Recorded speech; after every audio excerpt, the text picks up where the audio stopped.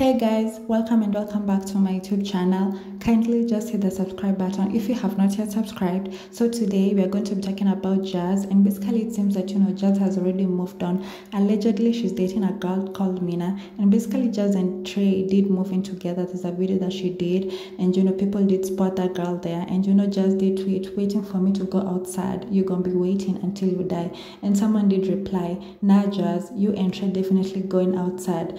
NGL, it's sick." And also guys, people did see this, and also someone else did retweet and did tweet and say, at least she's legal, but I'm sure he just graduated high school. Trey also, Elmao, other shorty is still in high school. And also, someone else did say, okay, not someone else, but Mina, she did tweet and she said, "I said I ain't have no girlfriend, but I lied." And basically that's just to prove that, her and Jazz are together. And, obviously people are like, that girl is 18 years old and Jazz is almost, 30. She's 26 years old. And that's a really, really big difference. And basically a lot of people did have a problem with this, calling her a pedophile, just saying like, how will she date a minor, and basically just comment down below and let me know what do you guys feel about this situation. And do not forget to subscribe to the channel, do not forget to like this video, and basically also do not forget to comment down below so that I can know your opinion. Basically I'm out, we out.